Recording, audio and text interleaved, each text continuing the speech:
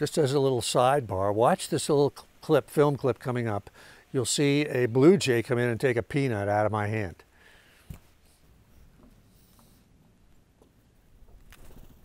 So fast. Did you get it? Yeah. The book I want to recommend today is really for writers and artists of all kind. And it comes from John Steinbeck, who won the Nobel Prize for Literature in 1962, died in 1968. And when I've talked about this book to people, most of them have never heard of it, although they've heard of Grapes of Wrath, Tortilla Flat, Cannery Row, Of Mice and Men, a lot of Steinbeck's other works. They haven't heard of this one. It's a great one. It's called Journal of a Novel. And what this is about, this is a true nonfiction book.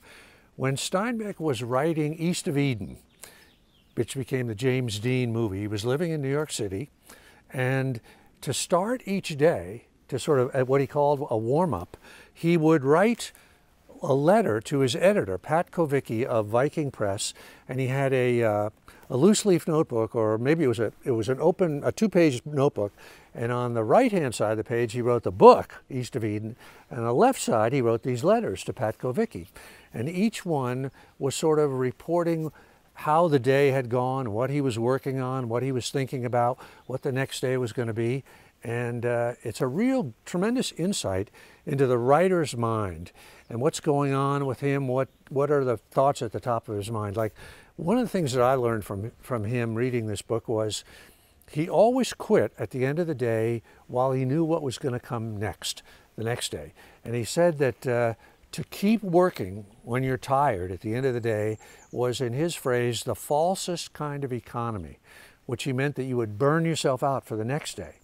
And the other couple of things that were really interesting to me was, you know, when I write, I become kind of a hermit, and I'm just sort of settled into my own world. But Steinbeck and his wife Elaine were very social. They were out every night, going to plays, going to dinners. And the other thing that was interesting to me, that's sort of opposite of my mentality, was he was very competitive with his contemporary writers, you know, in his mind.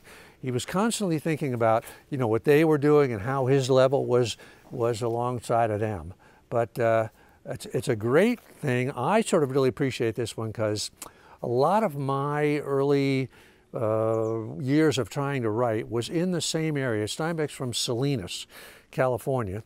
And so when you're living there, as I was, or in Pacific Grove and in Carmel Valley, Steinbeck's presence was you really felt it. You know, people knew him, people talked about him, and they certainly were very proud of him. So John Steinbeck, Journal of a Novel, if you're a writer or an artist of any kind, is a tremendous insight into how one man who was at the top of his game was working, you know, in real time.